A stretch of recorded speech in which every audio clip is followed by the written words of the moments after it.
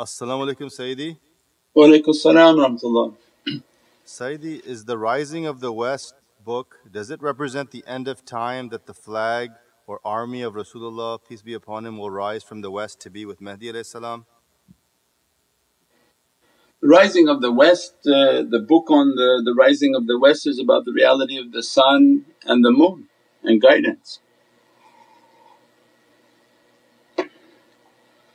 The Prophet described that the sun would rise from the west. One, that there would be a polar shift and the earth as we know it would be shift, and there would be a tremendous tribulation in this shifting. Earth shifting is not something easy, means then the weather, everything would be altered. And the spiritual understanding is also that the sun is the point of knowledge, that which is eternal, that it's leaving the Eastern world which was traditionally religious and spiritual. China, India and the Middle East, these were spiritual hubs which they basically sold their religion and they bought the material world. So you see the consumption of material desires the strongest from China, India and the Middle East. Largest consumers of gold and all these realities of dunya, that they want dunya. So then the knowledges, now that sun has shifted, so means then the knowledges of spirituality would rise from the west, and then that reality and haqqaiqs would rise from the west. So that these people from the west would be learning knowledges that would no longer be taught in the east. So means then these are ishraqiyun, those whom Allah granted them to be like rising suns. They bring about a knowledge and a reality that would rise from the west and would begin to teach the east again. Because these knowledges can't be taught in the east, most people would be killed teaching these realities. So it has a deep meaning, and that reality of knowledge must come to prepare people for the last days. There's people who are asking about Sayyidina Mahdi salam, but imagine without these knowledges who would be in the presence of Sayyidina Mahdi salam? People who don't believe in intercession, people whom don't believe in the Mawlid Nabi, people who don't believe in the station of the greatness of Prophet. How could they accept Sayyidina Mahdi if they don't accept the reality of Prophet as their king and as their sovereign? If they don't, you think they would respect the authority of Sayyidina Mahdi? No.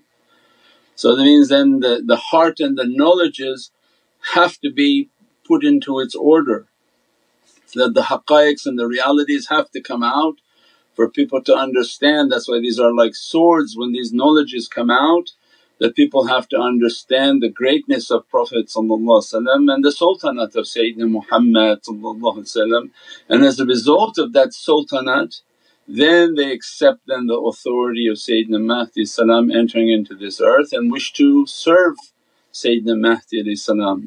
So the knowledge is more powerful than the sword, for the sword in the hand of an ignorant person is of no value and basically harms everyone.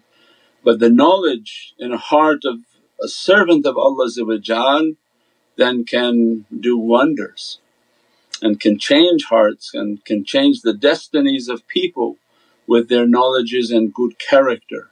They don't need a sword to smack somebody on the head.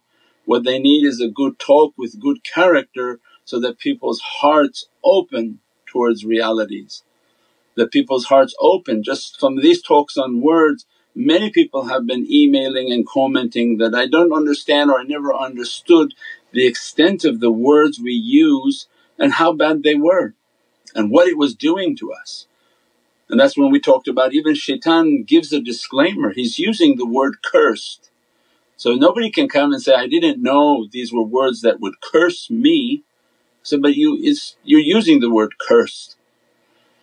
But for some reason we have a veil upon our understanding and people are in a cloud of difficulty.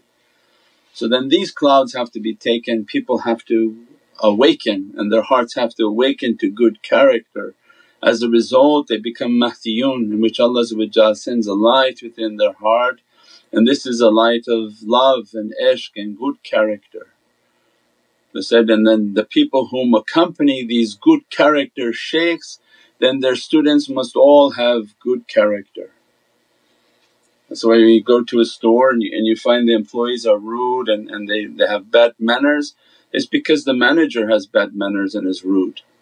But if the manager is good and has good character and good mannerisms, will convey that to the students. So all of these schools of manners are so important, that to conduct oneself with humbleness, with good character, good manners, and teach a path of love and tolerance and patience and all of the good characteristics. And most of all to speak with a good tongue, inshaAllah, through a world of immense darkness, and that darkness covering everywhere, inshaAllah. As-salamu alaykum Sayyidi Shaykh Nurjan. Wa alaykum salam wa rahmatullah. Sayyidi, what is the difference between masoom and mahfuz? Mahsoom and mahfuz. Masoomin means that they are ones whom Allah made to be infallible, that they're not sinning. And then these are of a reality from the Nabiyeen, that they're masoom, they're infallible, they don't make the sins of mankind to the extent that mankind are making. So they are of a very noble, immense reality. Mahfuz then are those whom Allah loves, that are not from that reality, but Allah guards them. So mahfuz is to be guarded. They make a mistake, they may do wrong, but Allah will then purify them, cleanse them, inspire them to ask for forgiveness, so that they come back onto their path and complete what Allah wants for them to complete, inshaAllah. As-salamu alaykum Sayyidi. Wa alaykum salam wa rahmatullah. Can we connect quickly without actually reciting anything? Can we connect quickly without reciting anything? If Allah wants to grant whatever Allah wants to grant, but the normal and the way of this reality is to recite, to cleanse, to purify, to have good characteristics. So the people whom come and claim, oh I can see Jesus Christ, I can see this, I can do this, I can do that, usually are possessed. So that's something completely different. This way is a very difficult way. If you've listened for the last 10 years you can pretty much pick up my tone that this is a very difficult path and extreme amount of testing, and Allah is going to send a servant through many rigorous types of testings to see if they're pure and if they're sincere. And Allah doesn't bestow upon any servant that which they're not worthy of, that they're not prepared for. Allah says in Holy Qur'an, don't ask for that which will cause you harm. So means then everything is a common sense, that somebody training, somebody practicing, somebody testing, then they're experiencing. But when somebody is not doing all of those good characteristics and those good deeds and they're experiencing, means the jinn are playing with them, which is very easy. The people who are hardcore demonic, they see many things and they're inspired by many things, because the demons put this energy upon them so that they can see with the demonic power, with the demonic energy. So this is what this path is based on, to take that away, that to approach through the path of sincerity through good deeds and good actions. And once we did these good deeds and good actions, then to make the noble connection. Rabit al-Sharif means to connect our heart to that energy. For someone who does not connect, if you gave them energy, what would they become? A pharaoh. They would think they are the Lord Most High. Pharaoh said, Rana Rabbi al-A'la. He says, I bring life and death, when he would debate Nabi Musa. Because Nabi Musa said, how you can call yourself God? This God of mine creates life and death. He says, very simple, watch. He called two people, he said, kill this one and let that one free. So I'm also the Lord of life and death. I just killed that one and I let that one free. So it means this is a craziness in the badness of character. If you give a person who's not of a noble nature, clean and sincere nature, any type of energy, they become a pharaoh and they have the I-ness within themselves and they find themselves to be independent and not answer to anything. So the tariqah is based on a path of humility, to be nothing, to be nothing. As a result of their nothingness, Allah draws near to them from His somethingness and they become empowered by Allah's Divinely powers, inshaAllah. As-salamu alaykum Sayyidi. Wa alaykum salam wa rahmatullah. Sayyidi, what is the wisdom behind the two dots in the Ya in the name of Imam Hussain? The two dots in the Ya of Imam Hussain. Have you read our articles? Where do you got that from? Alhamdulillah, it's good you read the articles and come back and test me if I remember the articles. The Ya of Imam al-Hussain is the yaqeen, and that's the immense energy and reality, that this is the yaqeen from the oceans of certainty, and that yaqeen is that Sayyid al-Shuhada, that only through that certainty and through that Ya can you witness the reality. And Allah granted this title to Imam al-Hussain Sayyid al-Shuhada, the master of the martyrs, and the martyrs are the ones whom witness. Means that Allah says, don't deem them to be dead but they're very much alive. He's the master of those whom are very much alive because of the difficulty that He put upon His physical self. As a result of that difficulty, then that's an eternal station Allah has granted. And its evidence is in Allah granting that name, because the haqqaiq and the reality of Imam al-Hussain is an ancient reality. And as a result, when Allah wanted to name that reality in dunya, then these are the inspired names from paradise realities. That Allah described Imam Hussain with a Ya, and Imam al-Hasan doesn't have that Ya. So then this is a reality for Imam al-Hussain, and that's why the key and the reality of Karbala. And Imam al-Hussain carries the reality of Rahim, while Imam al-Hasan carries the reality of Rahman. So then these two attributes that dress the earth and the paradises, the earth reality and the reality of manifestations and the world of manifestation, the mulk is under Sifat al-Rahman, and that is from the reality of Imam al-Hasan. Allah gave his soul that gift and that reality. And for Imam al-Hussain was the reality of Sifat al-Rahim, which is from the unseen creation of malakut. As a result of that reality of unseen, then the life destiny was to be very severe. And as a result of the severity of the physical life, that is the reality of Sayyid al-Shuhada, one whom is the master of all those who see the heavenly kingdom, because he's the dress of Sifat ar-Rahim. Salamun qawlun min Rabbir Rahim.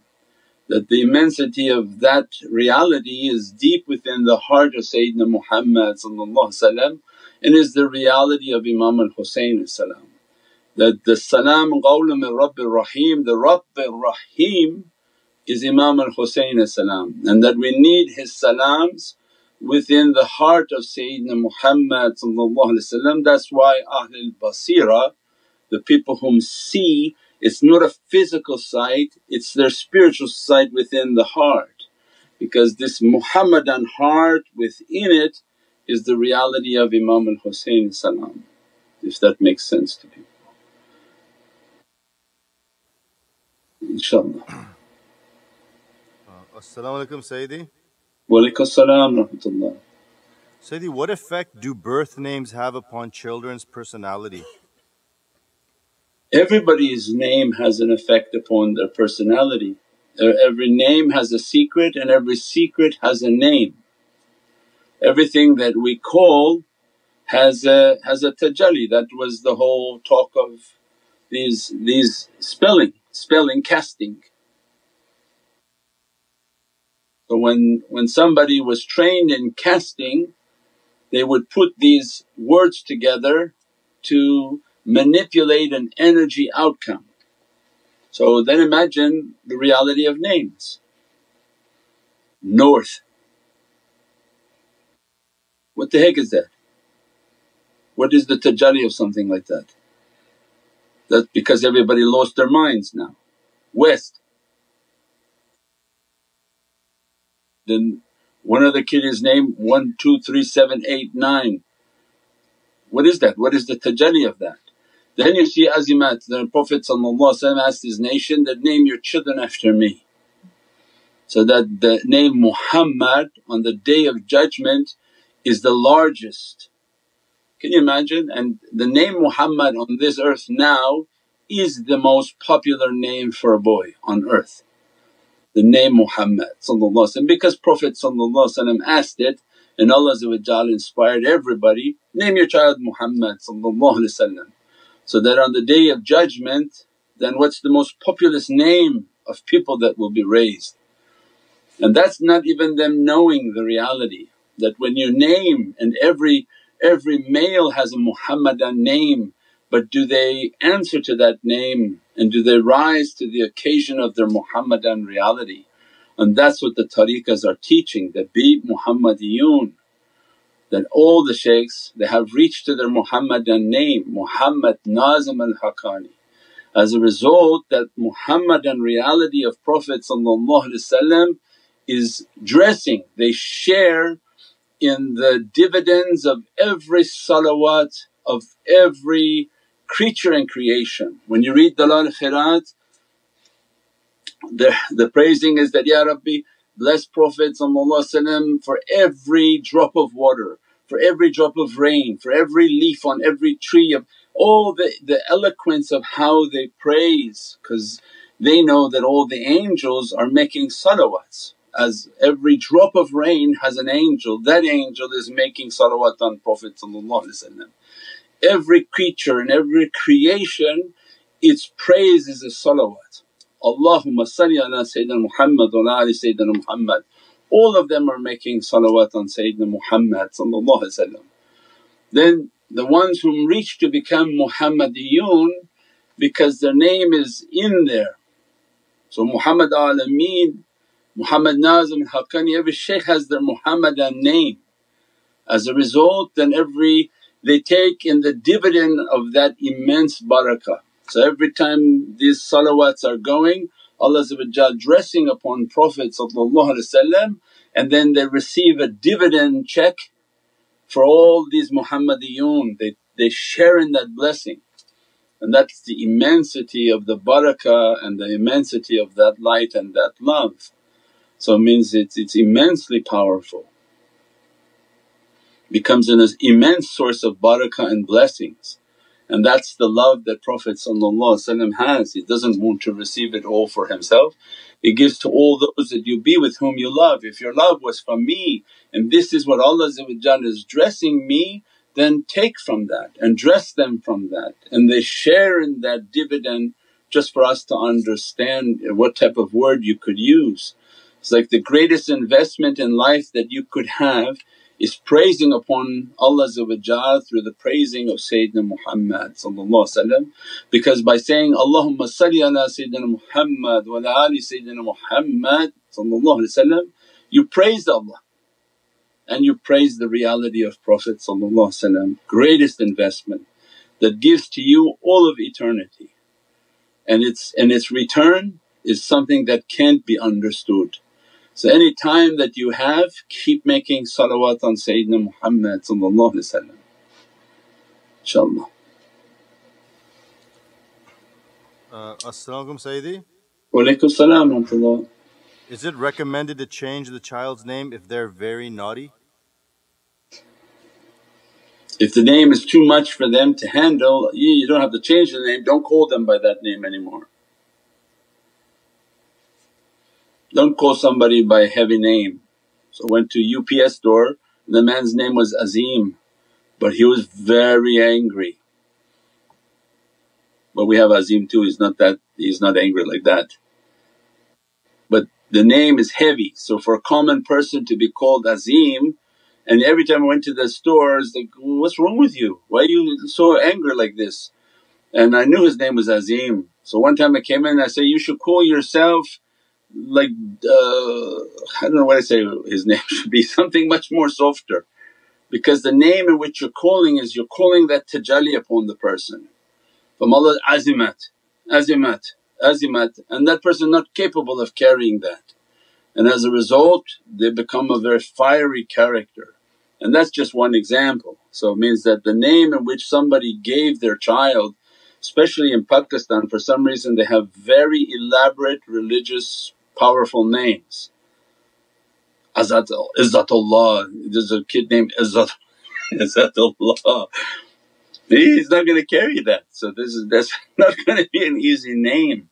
Better to call him something softer, much easier, Muhammad, Ahmad, Mustafa, something easy and peaceful and loving and brings a peacefulness to their tajalli. So yes, tariqah is very involved in that. That's why most tariqah people don't have these types of names, because they ask the shaykh for the name for the child. So the shaykhs don't give these sort of heavy names for people to try to carry, inshaAllah. As-salamu alaykum Shaykh. Walaikum salam wa rahmatullah. How does one know if he's doing the meditation correctly? Any signs or something? Please forgive my ignorance.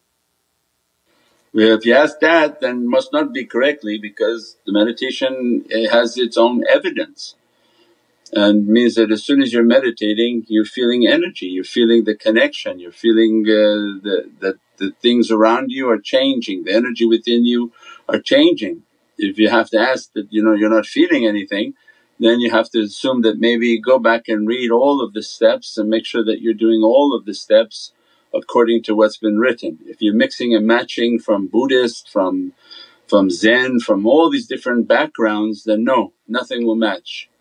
So they don't want anything mixed into the formula, and they want you to participate at every level. That's why we said before, one, you get the book so that you understand how to do the meditation.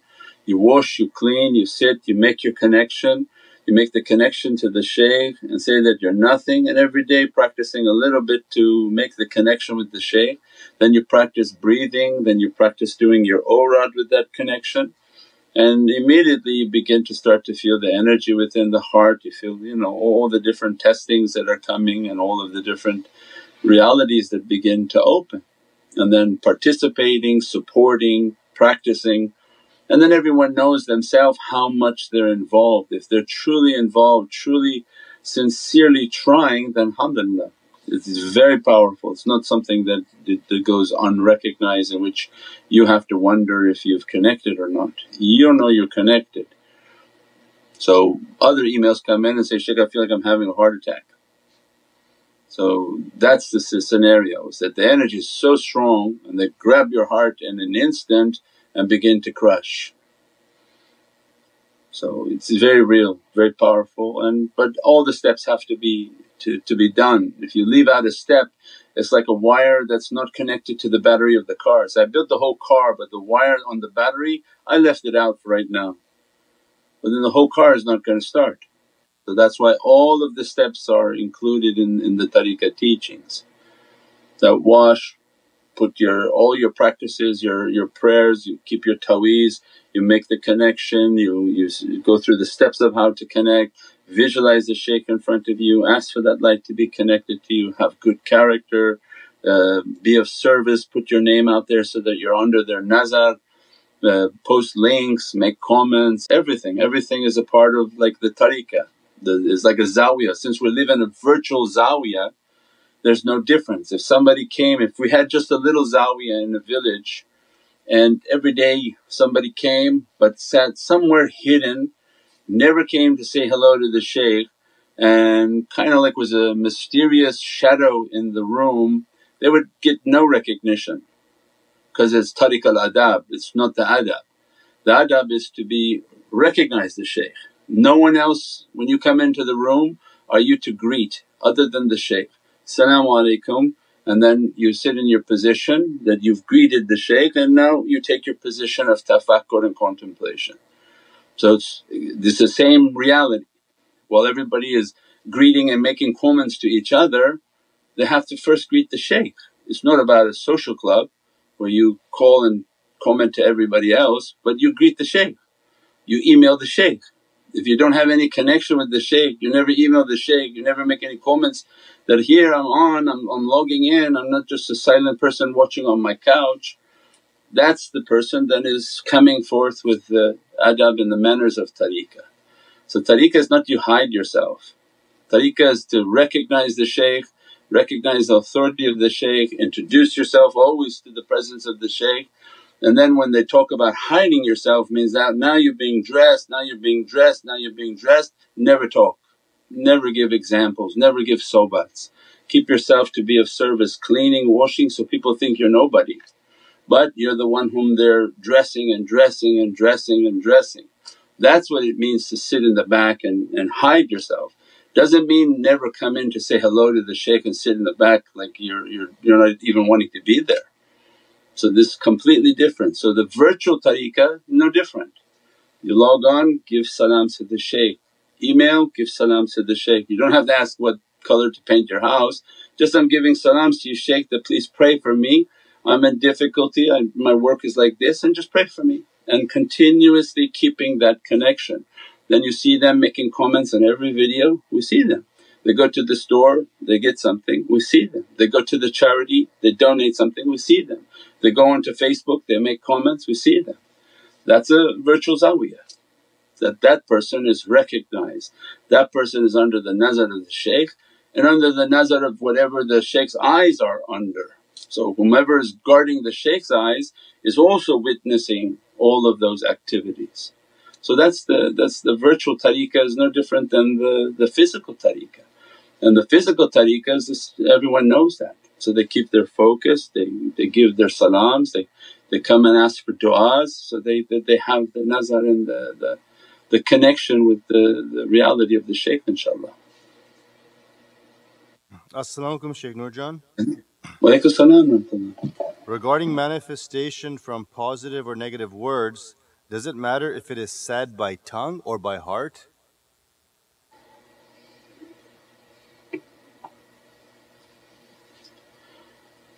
Yeah, I would imagine somebody cursing in their heart is far more dangerous for the internal sickness. So in manifestation, imagine somebody who's angry and in their heart continuously talking to themselves with words of anger. They must be very toxic inside.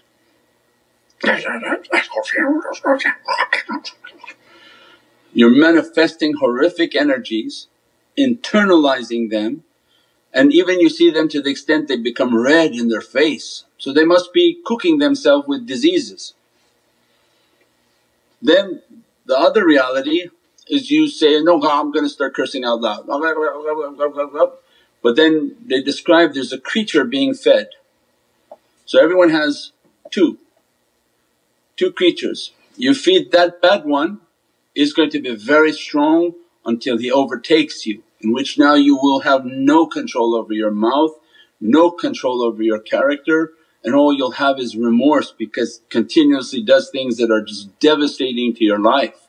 So how did I get that? Is because you fed that one more.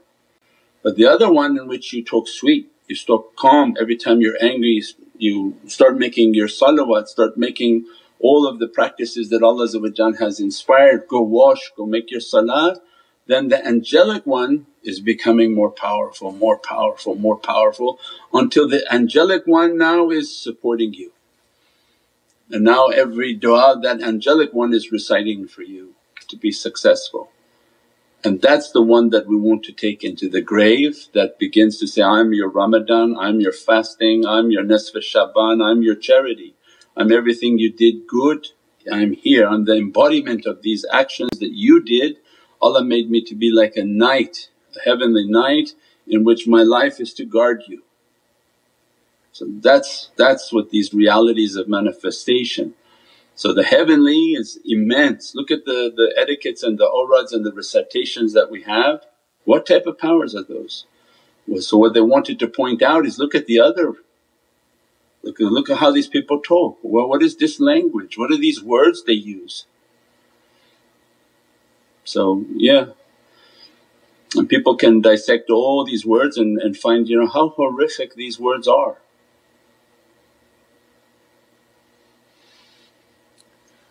InshaAllah. As-salamu alaykum Sayyidi. Alaikum salam. Is it okay for us to decline dinner or even religious invitations due to potential bad energy in the association even though the organizers are Muslims? Sure, you can decline anything you want. Just because somebody's Muslim isn't a key to your heart. The shaitan entered into heaven. Shaitan entered into heaven to bring down Sayyidina Adam as-salam. So if shaitan can enter heaven, he can definitely enter into a masjid. So that's not a key that you're safe. So yeah, anywhere you feel your heart is not going to be correct, they're not going to talk correctly, and they even may talk against your belief. They get 2 or 3 people together, they feel very proud and strong, and they say, oh this one he believes in the love of Prophet, now let us teach you. And yeah, you can get yourself in a lot of difficulty. So always follow the heart, and less exposure to human beings the better one is. The pandemic are humans, that they cast upon people their doubt, their sicknesses, their bad character. Only time you want to be around humans is when you're doing your zikr and being of service. You go out and serve and feed people, alhamdulillah, and take care of your family in these days of difficulty. As-salamu alaykum Shaykh Nurjan. Wa alaykum salam wa rahmatullah. Sayyidi, how to manage having a Muslim name and our non-Muslim parents gave us a name they loved, how to avoid disappointing them?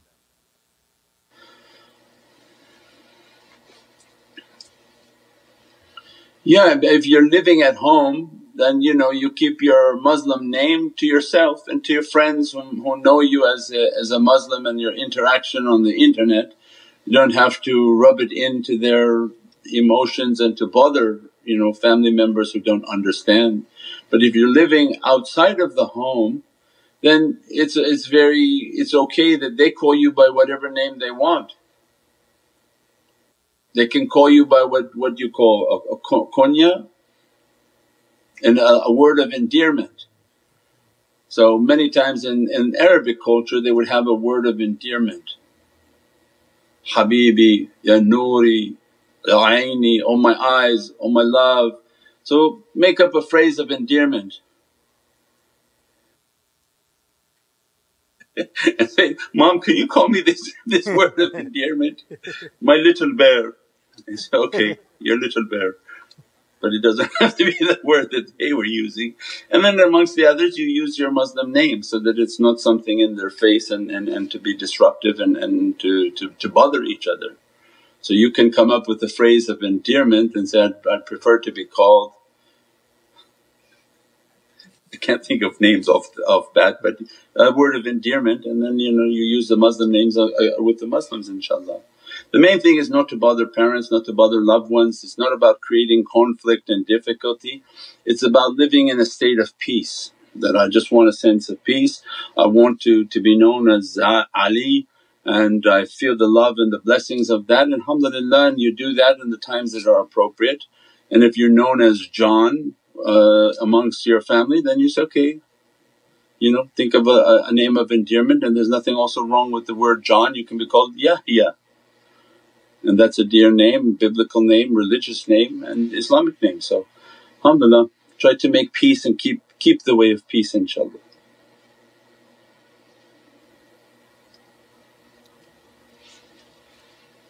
Inshallah, subhana rabbika rabbil izzati amma yasifoon wa salaamun al mursaleen walhamdulillahi rabbil alameen. Bi hurmati Muhammadin Mustafa bi siri Surat al-Fatiha.